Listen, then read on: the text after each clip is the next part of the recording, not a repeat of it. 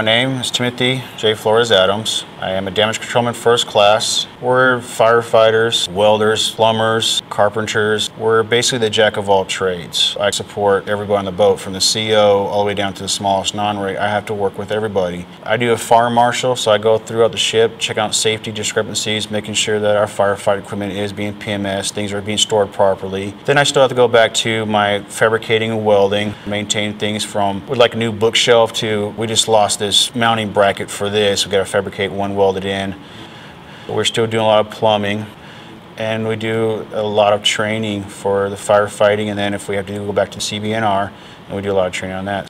I care a lot. I care about making sure that when my ship's underway, that the safety and the crew are going to happen, that we're well trained, well qualified, that the spaces are maintained where they're supposed to be. And it's a constant battle for me because little things add up.